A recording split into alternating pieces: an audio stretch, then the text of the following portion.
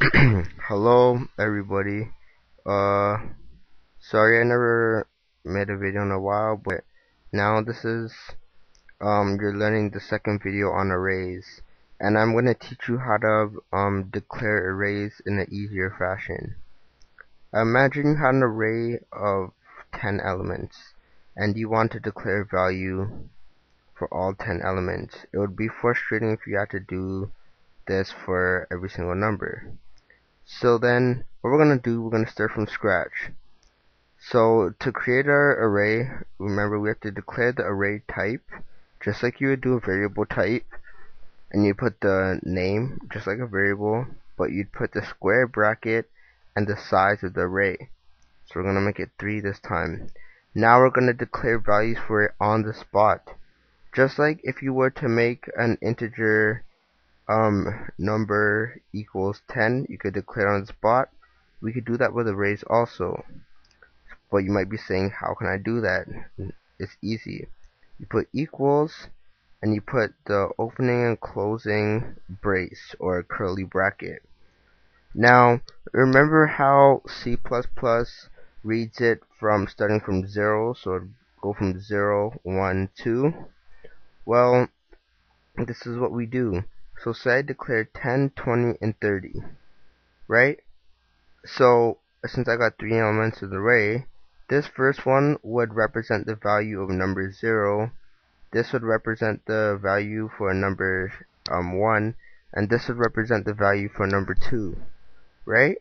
So C++ automatically knows that the first one is number 0, so then number 0 will be equal to 10. So then, if I, to show you what I mean, if I show the value of number 0, see number 0 is equal to 10, and as you can see, 10 is right here. That's the value of it, right? So if I were to put number 1, what will the value be? The value would be 20, because it's the next one. So, oh sorry, let me compile this, and you'll see 20 and 20 right there. Now say you had an array element of 4 but you only declared 3, right? So you'd have number 0, you'd have number 1, and you have number 2, right? But you never declared a number 3. So let's see what happens when we put number 3. You see the number 0. It basically sets the rest of them to the value null, which in the same sense is 0. So then even you don't have to declare all of them at once, but the things that you have to declare them in order. So that if you want to declare value for number 0, then number 1, then number 2, then you wanted to next declare one for number 10, right? Then for all the other ones, you'd have to put zeros in between there. So say our value was 10, and you wanted only a value for number 0, 1, 2, and for number 9 you wanted a value, but the rest of them you didn't want to. You'd have to put a bunch of zeros, because it goes in numerical order. That's the way C++ does it.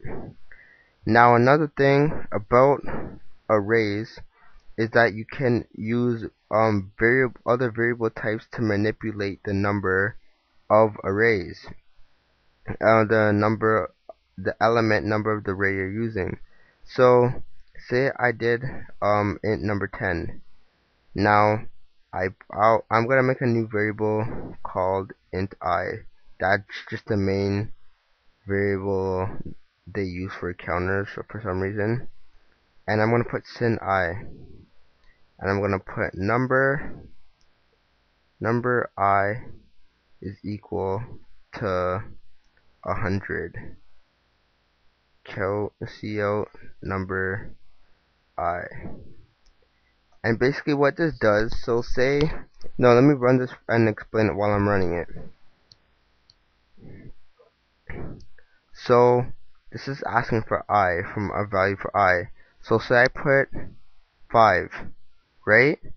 That means number 5, right? So if I were to write this out, it would be basically number 5 is equal to 100. So then if I were to declare 4 for I, then it'd be number 4 equals 100. So I'm just using variables to declare the number in the array. Remember, variables just hold values for numbers. So if the value for I is, say, 6, it's the same as putting 6 in here. It's just that you have the variable name that has a value for it, right? So that's another way you can do it. And that's just a neat thing about arrays and why they make arrays better than regular variables in a sense. Now, one last thing you might be asking, what if I don't know the size of the array at the beginning? Say you don't want to put int number and you want an unknown array size because you don't know what the person's gonna input, right? You have two options. You can make the array bigger than what the person is gonna put, or you can create a dynamic array. And I don't want to teach dynamic memory right now because that's kind of more advanced.